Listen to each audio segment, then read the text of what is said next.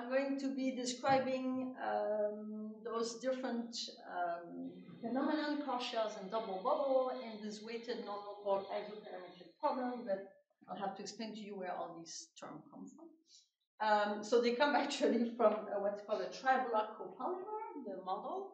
And so I'll first start with a diblock copolymer. So what is a diblock copolymer? So it is a polymer which is composed of two phases, phase A and phase B, which are glued together.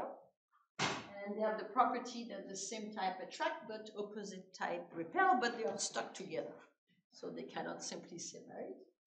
And so various patterns are expected, and the pattern depends very much on the volume fraction of each phase A or with respect to phase B.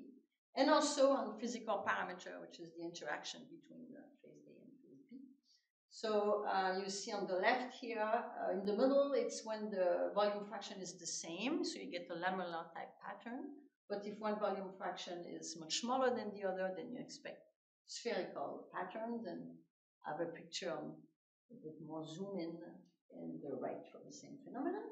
And so to model this mathematically, we consider torus in dimension 2 or 3, we consider periodic configuration, and we associate to the phases a BV function, a phase function, which is either 0 or 1, depending on so if you are pure A phase, you associate U equal 1, for example, and the pure B phase, U equals 0.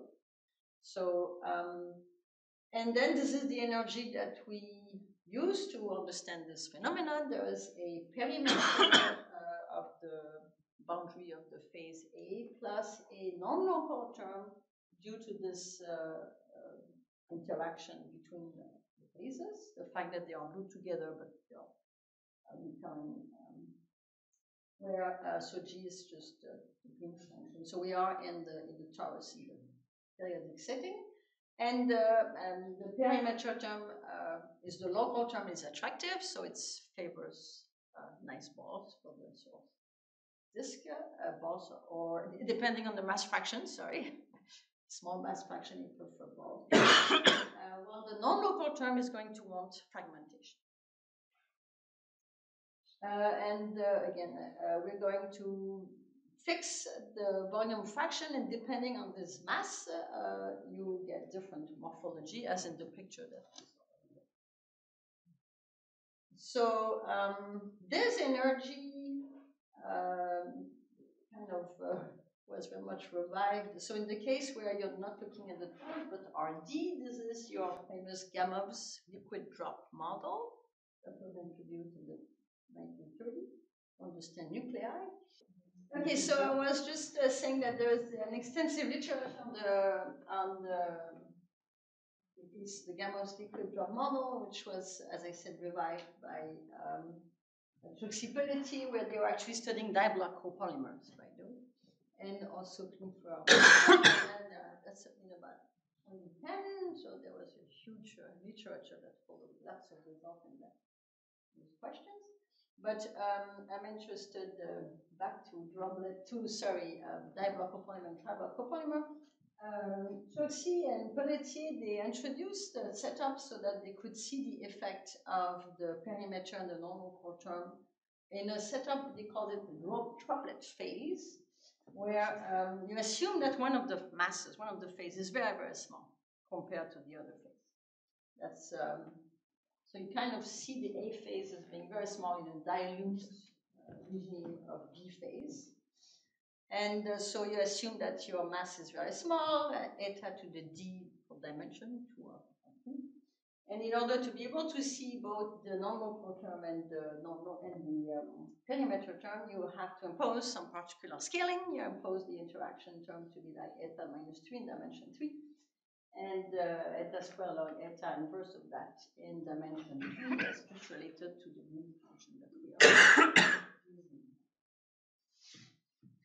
So in that dilute regime, what is observed, and I'm going to show you my first movie soon, is that indeed the phase separates, you get a very small A phase, tiny droplet form in kind of this dilute lattice of B phase. So that's my First movie, let's hope it works. Yes. So Wang is both analyst and numerical analyst. So she's the one. She takes random initial data, do some gradient flow on the energy, and you see eventually what happens.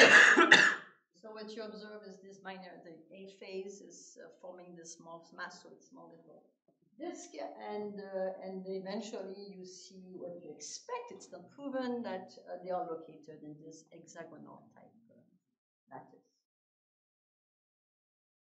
So now what we're doing is triblock copolymer, so that makes it, of course, more complicated. Now we have three phases, A, B, and C. Again, they are bonded together, but each phase repels each other. So you expect much more complicated, depending on your, again, volume fraction of each of the phases. You expect all sorts of different minima, or and we are trying to see if we can see some of these mathematically. So again, so we're just doing an expand. I mean, now going to, because we have three phases, we're going to have to introduce a vector order parameter for the three phases. We are working first in a, again, periodic domain 2 or 3 dimension, and each represents these different masses. So the sum, we think of them, and density must add to 1. And we're going to have, as we've discussed before, depending on the masses of each of the phase, different phenomena, right? So we're going to be prescribing some particular mass for each of the phases. The energy is kind of the same idea as the local term, but now we have 3 phases. And the non-local term exactly as before. So the first term is perimeter term. Okay, there is a subtlety now because this model is actually coming as a kind of a gamma limit from a diffuse model, where this first term, the perimeter term, is really coming from a, oops, sorry. The repulsion term, the phase 0 does not appear?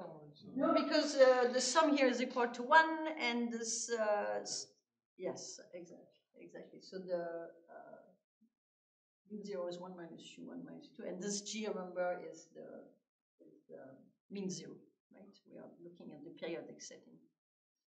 So you get everything just from U1 and U2, really. And but the novelty is this surface tension, okay? Because this is coming as of a limit, kind of a vector-valued cannulate, if you're familiar. For the diffuse problem, you take the limit and you get this surface tension here in front of the perimeter between the phases. And the surface tension is really kind of a, I wrote it good, I wrote it here. So this W is my potential, which will have 3 minima at the minimum of the corresponding to each of the phases. And so this is your associated degenerate metric here, where sigma ij measures, in a sense, the length of the geodetic connecting the minima of this W potential. And so we think of it as a surface tension. Oh, I wrote here gamma limit of vector valued. It's based on the result of Sternberg, Bardot, and Ren and Wei for this specific setup here. And again, because of this structure, we have some relation between those surface tensions. To go between I and J, you don't want between phase I and phase J. It is less than going between I and phase 1 and phase 2, and then phase 2 and phase 3. Or 0 and 1, 1 and 2.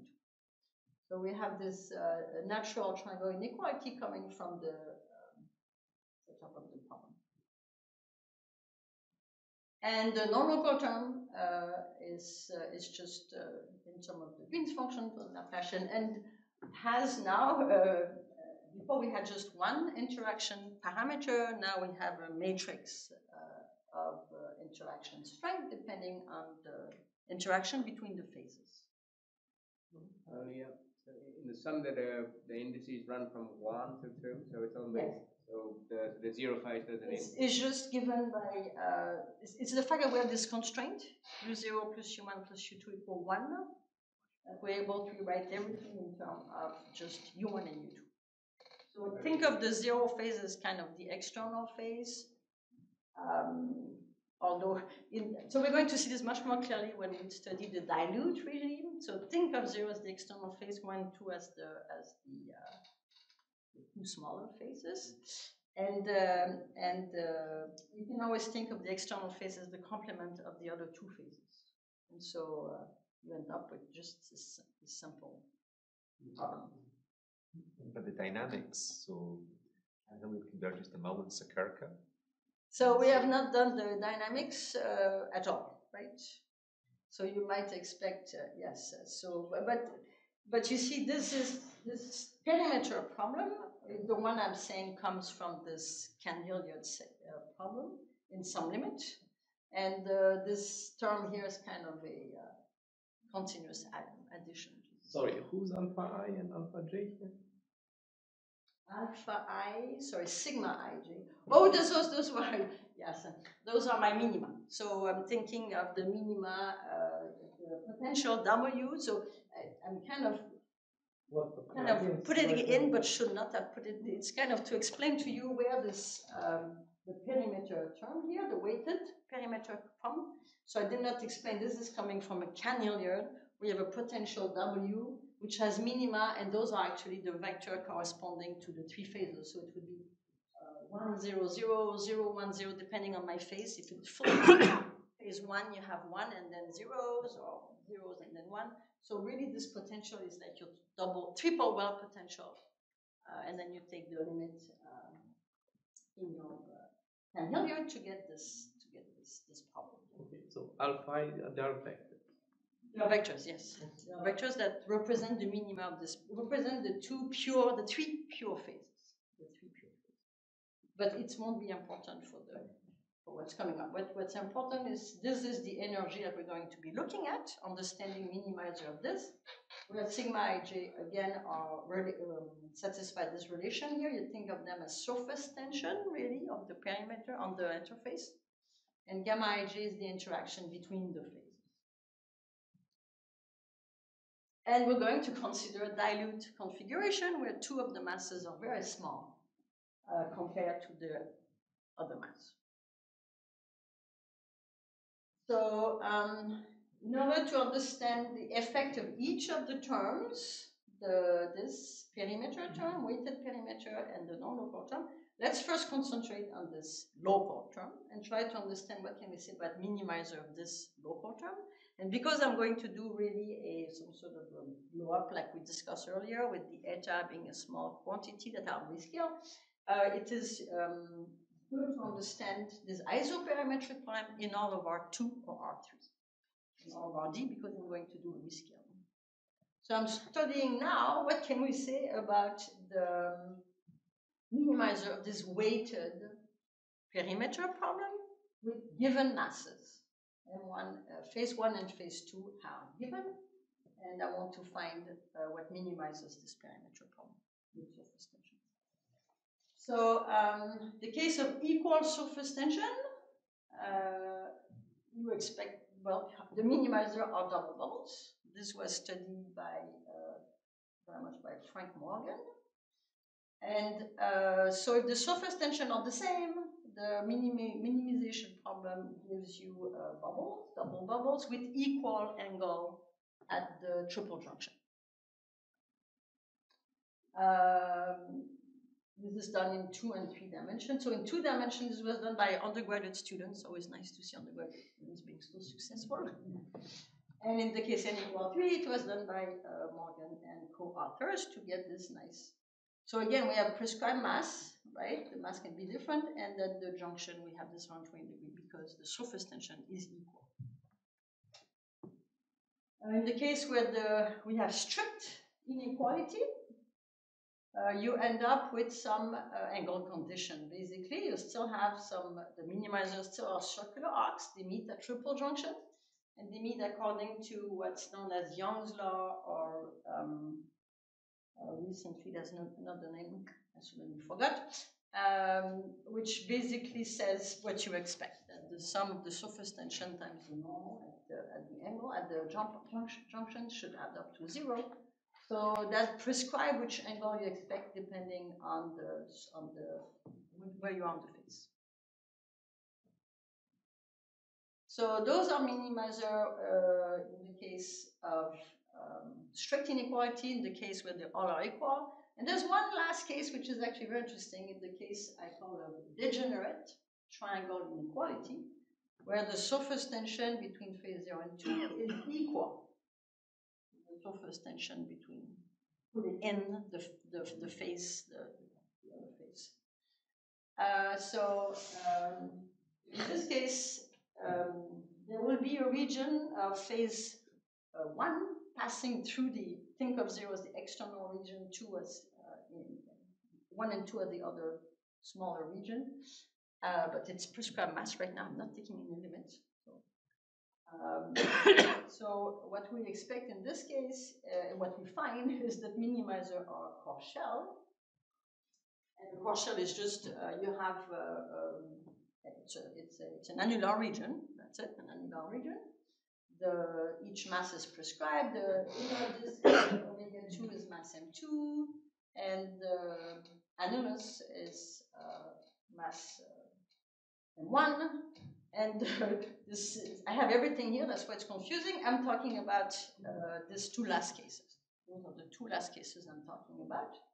So this here, what we're doing is precisely looking at the surface tensions and starting with sigma 02 being smaller. So we are increasing sigma 02. So as we are increasing the surface tension between the phases, we see that one of the phase, since it has you're trying to minimize, right, this weighted perimeter. So what we see is as we are, sigma 02 is strictly less first, but then eventually gets closer and closer. The yellow, one of the phase is actually entering into the phase 2, and let's say is entering into phase 1. And when eventually you want those two phases to be have least amount of energy between that phase 2 and that phase 0, that's when you end up with either a tangential or an inner disk to satisfy this equality, this degenerate case. Notice that these two here and any yellow piece that moves inside will all satisfy the same perimeter, meaning same perimeter. So there is some degeneracy at this point about where this yellow phase should be inside this red phase. And this degeneracy, it turns out, we will see, is going to be resolved by a second order gamma convergence of the energy levels. And once you add the non-local term and you look at some gamma convergence, second order term, we'll see that is going to tell us location actually of this inner disk. But you always have the smaller, could you also have the yellow one outside the red one? Yeah, so this is just a choice here that we made. It's just a choice that we made. This picture is such that I mean, kind of, if you slowly increase this, you will end up with this or so, but you've got because you've got the bigger mass for the red chunk. Exactly. That's why it's outside. But, Exactly. So you just change the role of the masses, and then you can change yellow and red and all these colors related to the mass that I've chosen. Yes. So now we want to add a non-local term, and as we said, this leads to fragmentation. But still, we're going to see that in the dilute regime, that's what we're looking at. The geometry, the local geometry of the minimizer will be indeed this what we've been studying. Again, we'll see. There was some previous result using Lyapunov type approach to construct, in the case of equal surface tension, to construct solutions of the Euler-Lagrange equation. And they constructed Ren and Wei double bubbles. Ren and Wang, one was a student of Ren.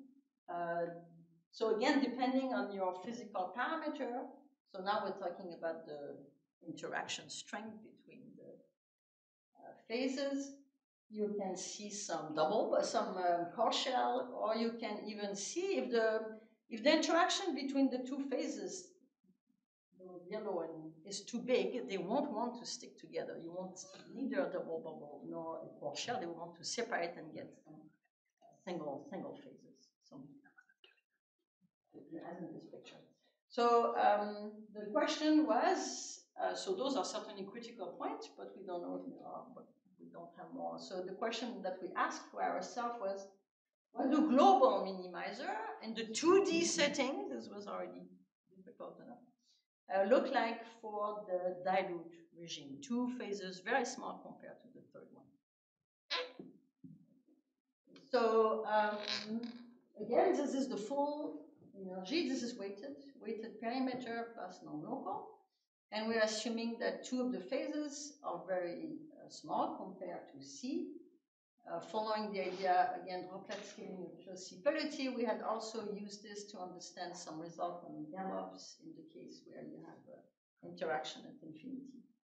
I'm just mentioning this. So, so we're introducing this small length scale. That's the dropless radius. We think of it as being very small. We are thinking of my two phases as clusters in that small regime here. With very small, we're in 2 dimension now, so small each of the two phases like eta squared. And again, we associate to these clusters some BV function to work with in the scale version with given mass as before. And again, inspired by previous result, we have to choose the appropriate interaction coefficient in an appropriate scaling so that we see both terms in the limit as eta tends to 0. So this is the rescaled energy. And this corresponds, this is related to the surface tension. It encodes the beta i's. So we're rewriting it as gradient of these BV functions here to get this perimetric problem. And the non-local term, and again, lots of parameters that will lead to lots of different phenomena that you're going to see. By the way, there's lots of open problems, as you're going to see as well in this setting. And we're looking at minimizer when eta tends to 0. So we have first a concentration phenomenon to understand what this dilute regime looks like. So basically, this is the picture, maybe first, instead of understanding the theorem. We see the picture when we blow up around, remember, those are small, right? Order eta squared, we blow up around them. And we have some prescribed masses. We end up with, as we're going to see, we end up with looking at the geometry problem we were discussing earlier with fixed mass. So here I drew a double here. And so we are able to show that when eta tends to 0, we're working at minimizer, there exists some subsequences such that the minimizer look like, when we rescale to R2, looks like these clusters centered at some finitely many points. We're able to show this finitely many, a priori there's we have to work to show that this is finitely many in the end. And so this is the picture to keep. You would like to figure out a little bit where those locations should be, and that will be precisely in our gamma limit. So the first order gamma limit. The blow up, as I was saying, when you look at each of the components, we are back to the local perimeter problem we discussed with fixed given masses. So we understand, given some prescribed masses, we understand depending on the parameters if we have double bubble And we're able to rewrite the energy as in this decomposition around each of these clusters, where these terms are indeed for prescribed masses, are the clusters satisfy minimizing this limiting functional. Okay, so I rewrote it here. That's the limiting functional that when eta tends to 0, and we are wondering where is this non-locality entering, and it is entering in this quadratic term. Because there's a quadratic term, you want indeed some the mass to split, right? You cannot have big masses. That's what pushes the splitting of all these droplets, right? So this is this. But once we are obtaining these masses by looking at this minimization problem. Once we know the masses, we know what the shape looks like. So that's what I wrote. The decomposition into n components of mass m is determined by minimization here. We're able to show, for example, that the mass can be too small, and we can obtain this as a gamma convergence result, assuming finite energy configuration. And it's the second order gamma convergence that would tell us we get some renormalized energy for the center of these droplets, and we expect the center to minimize this term in the gamma convergence.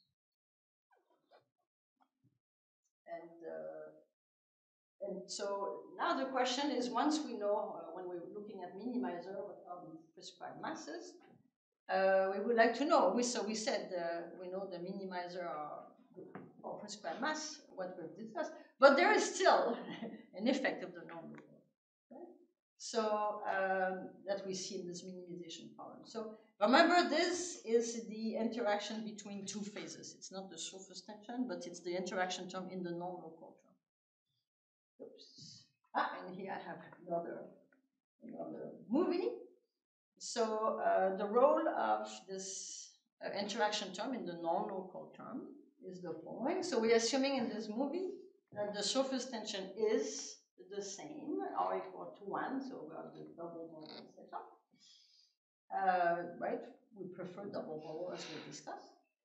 But if the repulsion, if you want, between phase 1 and 2, small phases, 1 and 2, is too big, and your mass is large enough that there is some fragmentation, the minimizer we see will be only form of single bubbles of each of the phases. They cannot stay together. So they are pushed apart, and you just have single bubble. And notice that here in this, I think I have it here. In this, so I'm at the same time showing the movie again. Random initial data, we do see, right, some double bubble. The interaction between 1 and 2 is too big, so they have to split.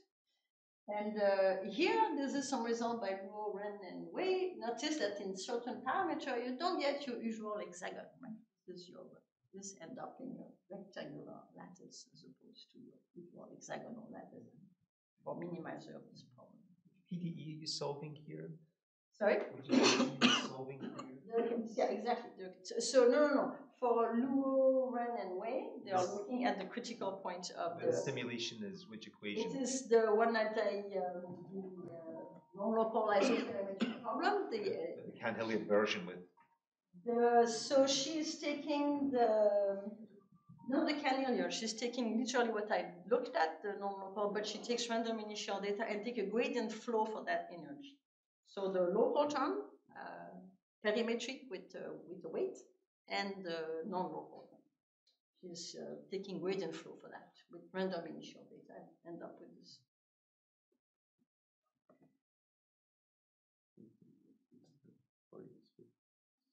So this was single bubble. We're trying to see double bubble, and at some point we were even hoping to see some other minimizers. So So to expect to get double bubble, we expect that the interaction between the two small phases should be small, right, so that they can stick together. And indeed, we're able to show that now we're trying to get exactly one double bubble, so your mass should not be too big, otherwise it will split again. So for a given parameter, there exists an interaction term between phase one, between the two small phases, such that if you're smaller than it, minimizer there exists and exactly gives you one double bubble.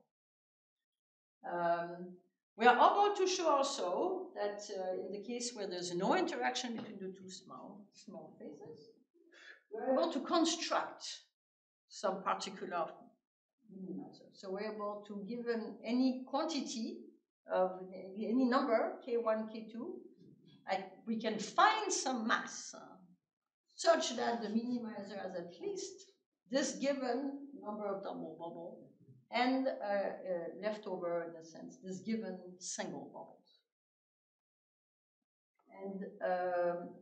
And we're also able to show that if there are single bubble, they must be the same species as in this picture, and the same mass, which is, again, not obvious. So, so basically, when there's coexistence of single and double bubble, all the single bubble of the same phase, so in a sense, that happens when there's an excess of one phase compared to the other. That's when you get this picture. But that's what we're able to show. So lots of open question. Is there some region in the parameter space of masses, given masses and interaction term, some region where minimizer must be all double bubbles? We don't know. And this is a movie where the interaction gamma 1, 2 is indeed 0.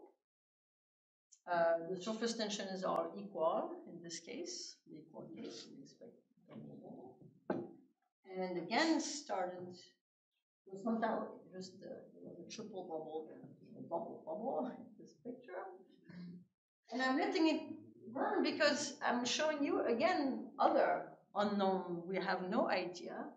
So you see this continues moving. Those are all double bubble. Notice, by the way, that they all have the same, again, proportion of the masses are the same. Red is the same red, and yellow is the same yellow. We cannot prove that all the time. And now suddenly notice at the end, they all have the same orientation. That I have no idea.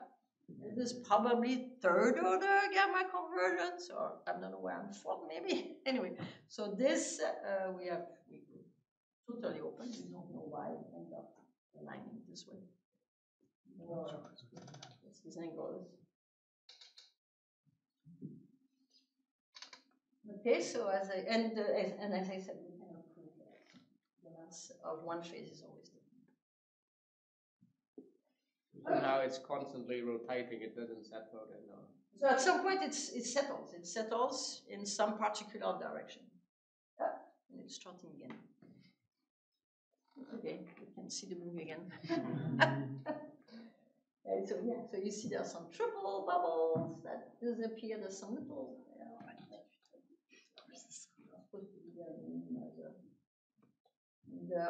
Not only the line, but even the distance between them is all the same.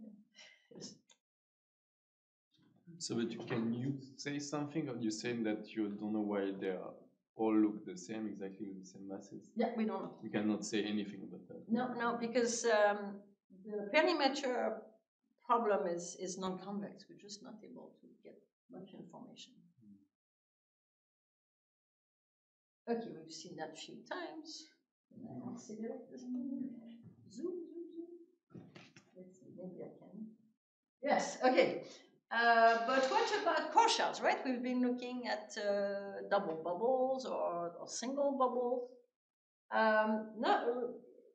You kind of would expect, because those are copolymer and they're attached at the A, B, and C. Remember my picture? You would expect that between phase A and phase C, there should always be a phase B.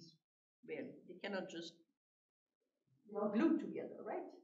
So notice that you should finalize basically an A to C without passing by B. You know, they should always come together. Notice in this picture here, there's no normal bubbles. So we thought maybe it would make sense to look at the degenerate case, which was not studied, right? They were always looking at the same equal surface tension, right? In which case this is strictly less. What about really asking that the phase 1, yes, wants to be between 0 and 2? So maybe it's more physically appropriate, so we started with that. And so this is gamma 1, 2 being 0, so they are happy to be together. And sigma 0, 2, right, is exactly 2, exactly 1 plus 1. And we let it go, and yes, in that case, minimizer, at least numerically, right, or core shells, they form this nice usual hexagonal pattern in those choice of parameters. Yeah? That's what we stop. Yes, that's the video. And so we already said that we expect we were able to. We discussed already the perimeter case. We know that in that case, sigma 02 is the degenerate case. We do it on a core shell. And I was telling you that just looking at the perimeter, there is a degeneracy. Where should the center disk? And you notice in the picture, it was like right in the middle, right? So in order to determine this, it is the second order gamma limit. It's the non-local term that is going, because the perimeter doesn't see a difference wherever this yellow thing is. It's the non-local term that will handle this. So we're subtracting the first order term, divide by the appropriate scaling. And this is the important term in the second order gamma limit. It's the self-interaction term. You see your non-local term here. And so this problem here will be important. The proposition is, in the case again of degenerate, if the interaction term between the two small phases is small enough, then this term is minimized at concentric core shell. So we do see concentric core shell if the interaction between 1 and 2 is sufficiently small compared to 1, 1.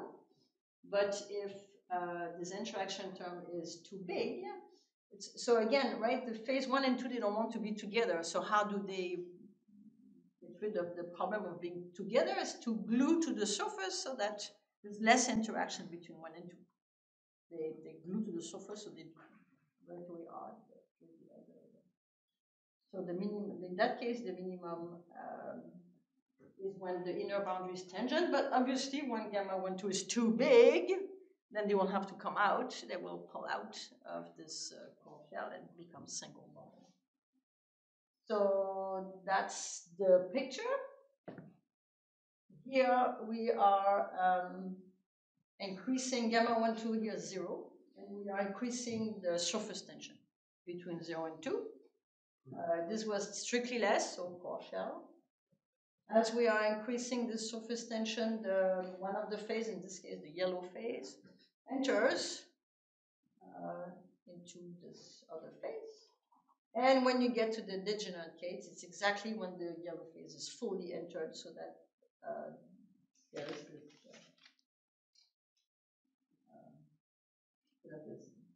We get exactly this phase as we expected. While here, what we are doing is continuing now, increasing the gamma 1, 2. See what happens. So we are in the degenerate case, but we are increasing, so we are tangential here. But as gamma 1, 2 increases, again, the two phases don't want to be together. And eventually you end up with single phase. So that finishes my talk. Early.